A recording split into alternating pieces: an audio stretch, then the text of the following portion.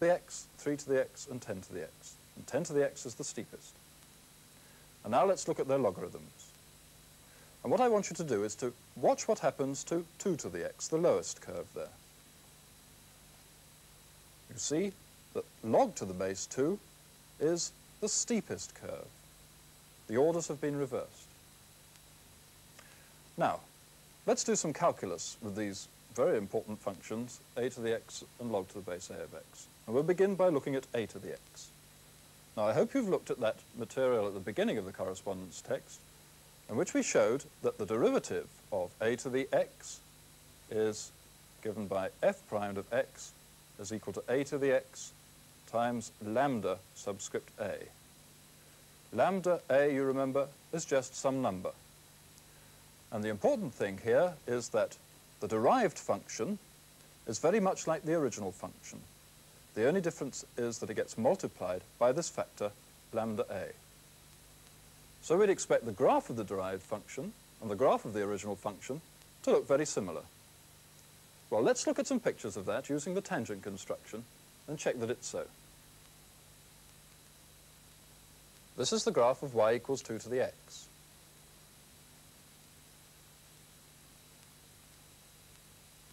You'll remember that plotting the height of a triangle with unit base and the tangent to the curve as its hypotenuse draws out the derived function.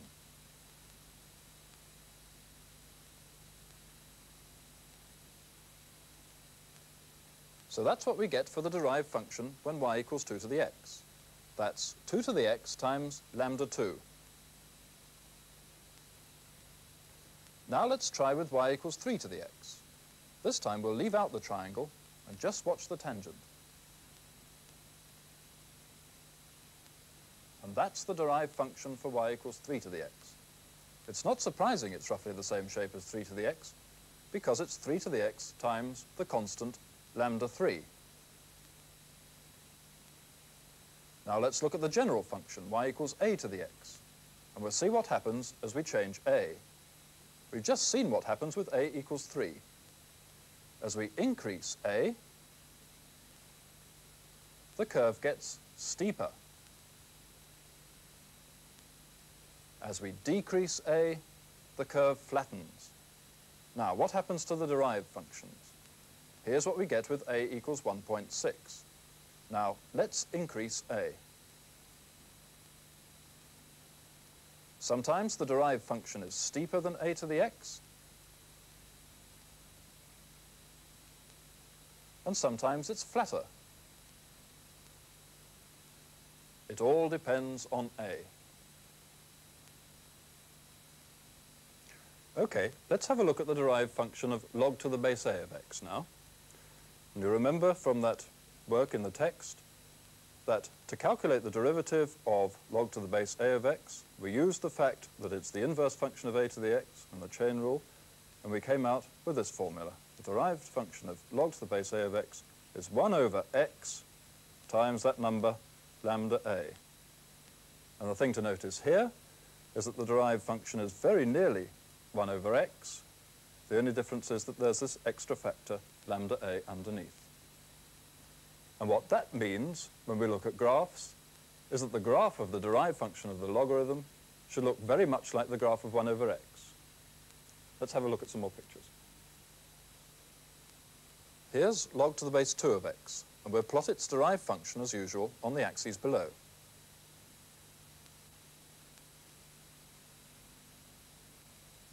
We get a curve something like 1 over x, and here's 1 over x for comparison.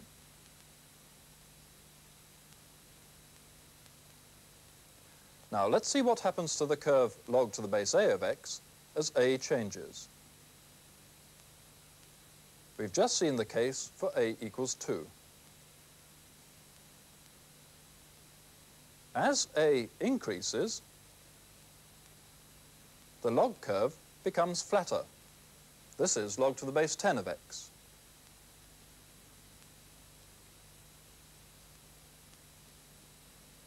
And this is log x to the base 1.6.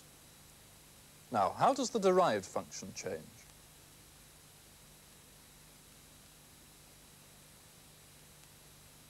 This is the derived function of log x to the base 1.6, and the dotted curve is 1 over x again. As a increases, the derived function goes below 1 over x. Here it's above,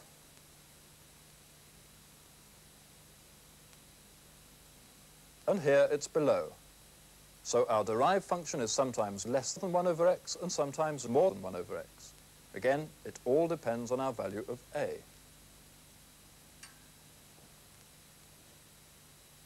We've been looking at the derived function of log to the base a of x. It's 1 over x times lambda a, and the derived function looks very much like 1 over x, which is this dotted curve here. Now, wouldn't it be very convenient if we could find a value of a which makes this factor lambda subscript a equal to 1? Because if we could, then for that particular base, the derivative of log to the base a of x would be just 1 over x. That would certainly be simpler, but something even more striking happens when we look at what would happen to the derivative of a to the x in that case. Because if lambda a is 1, then the function and its derivative are the same. Well, can we find such a base? To answer that, we'll have to work out precisely what this lambda a represents. To do that, one can just take the value x equals 0 in this equation, because a to the 0 is 1. And so we find that f primed at 0 is equal to lambda a. Lambda a, you see, is the derivative of a to the x at x equals 0. It's the slope of the tangent to that curve a to the x at x equals 0. So can we find the value of a for which the curve a to the x has slope 1 at x equals 0? Here are some curves a to the x, and here is a slope of 1, about like that. I've got different scales here on the x and y axes, look. Now, it looks as though 2 to the x is going to be a bit too flat. 3 to the x is going to be a bit too steep. But surely somewhere in between here, there is a value of a for which a to the x has slope 1 at x equals 0. Let's see if we can find that value of a. This is what we had with a equals 3. As we can see from where the derived function cuts the axis, the slope of 3 to the x at x equals 0 is greater than 1. With a equals 2, the slope, the value of the derivative, at x equals 0, is less than 1. The value of a for which a to the x has slope 1 at x equals 0 must be in between. Here's the value we want. This derived function has the value 1 at x equals 0. So a to the x for this a has slope 1. We call this number e. And there's a very special relationship between the two functions.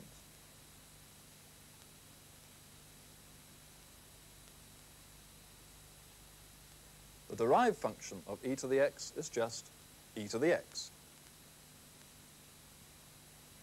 So you see, that's the important thing about the number e.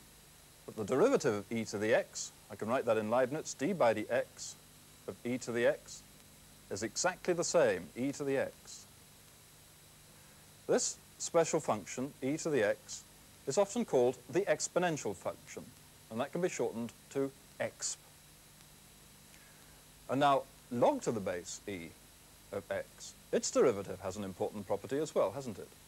Let's just see how that goes. This was the situation with log to the base 3 of x. Its derived function was smaller than 1 over x. With log to the base 2 of x, it was greater. The function log to the base e of x has exactly the function 1 over x as its derived function. You see, that answers the problem that we started this program off with. Since the derivative of log to the base e of x is just 1 over x, we can use the fundamental theorem of the calculus to write the integral of 1 over x dx between limits, say, a and b as log to the base e of b minus log to the base e of a. And if we take a to be 1, then remember that log to any base of 1 is 0, and so we'll finish up with the integral from 1 to b of 1 over x dx is indeed equal to log to the base e of b. Well, I hope you took all that in. He's just shown you that that function f is log of x to the base e. I still think my way's much easier. All that bit about lambda puts me right off. That's the whole point. Look, he chose that value e so you don't have to worry about the lambdas. Look, it's so easy. The derivative of e to the x is e to the x, and the derivative of log of x to the base e is 1 over x. And that means that when you want to work out this integral, it's just going to be log of 1.5 to the base e. It's very easy. But you wanted a number. So I look it up in log tables. So what do I do? You use a formula. You've seen it before.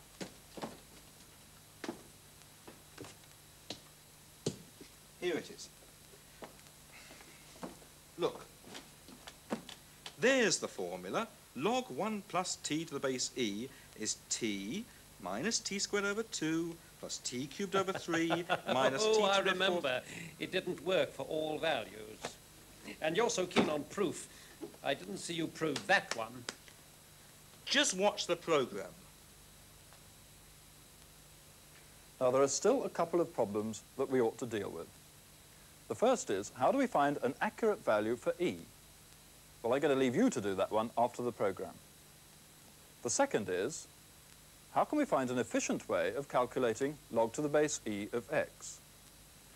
Well, you won't be surprised to know that our efficient method of calculating logs is to use that trick for dealing with awkward functions that we developed in the last program. That's the Taylor polynomial. Now, you remember that to calculate the Taylor polynomial of a function f, you have to first of all find f of 0, f primed of 0, second derivative of f at 0, third derivative and higher derivatives and so on, and put them in this formula.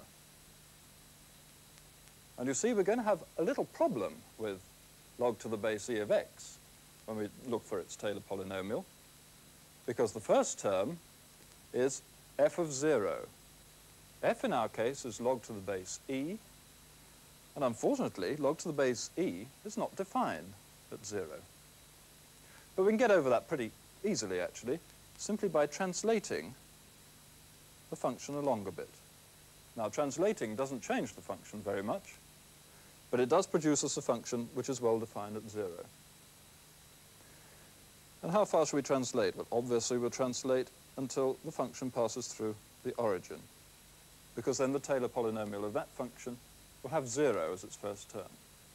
And in fact, this is the graph of log to the base e of 1 plus x. So what we have to do is look at the Taylor polynomials of log to the base e of 1 plus x and use them to calculate the values of log to the base e.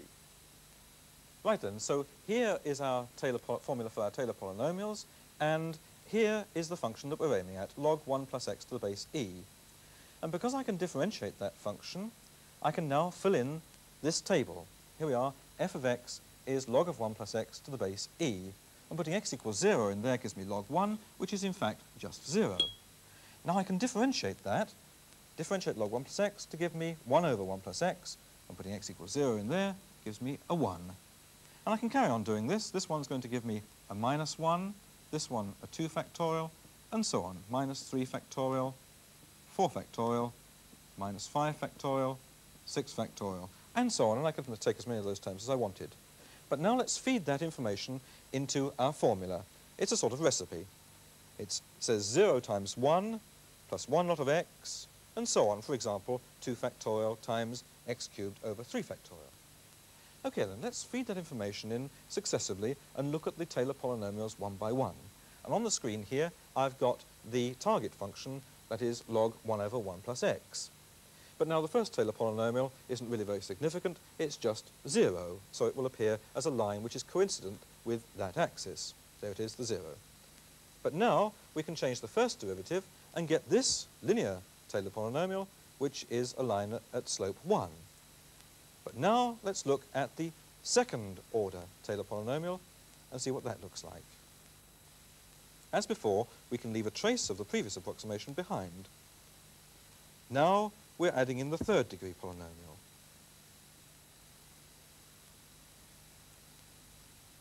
And now for the fourth degree polynomial.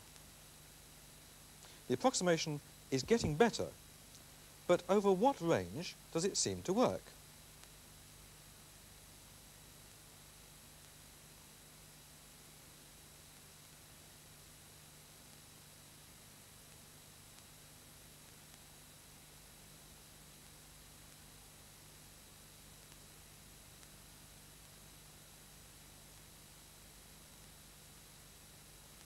Well, we can show this behaviour continuing, but we won't any longer bother to show you the coefficients.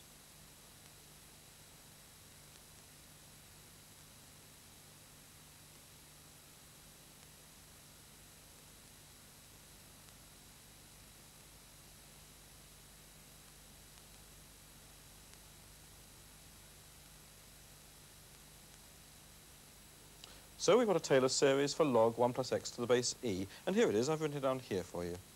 And you can see now, I think, why it is that it works for mod x less than 1. And now this integral that we started off with, the integral from 1 to 1.5, well, we know that that is actually log of 1.5 to the base e now. And if you actually want to work that out, you can either look it up in tables, or if you want to, you could use this series. So in fact, we've done quite a number of things in this program. We've tied together some loose ends from block 2, and we've introduced and talked about these functions e to the x and log. And in doing that, we've actually looked at some important points from block 3. Well, that's the end of the block. And, oh, there's only one thing for you to do after the program, of course, and that is to find a formula for e. Oh, it's a shame that's over. I really enjoy those programs, you know. What are we going to do now? I know. You want me to work out the value of log 1.5 to the base e. No, I don't. You did that weeks ago. Here it is. Somewhere in here you've got the value 0.4055, as I remember. Good. I say, old bean, anyone for tennis? Love all?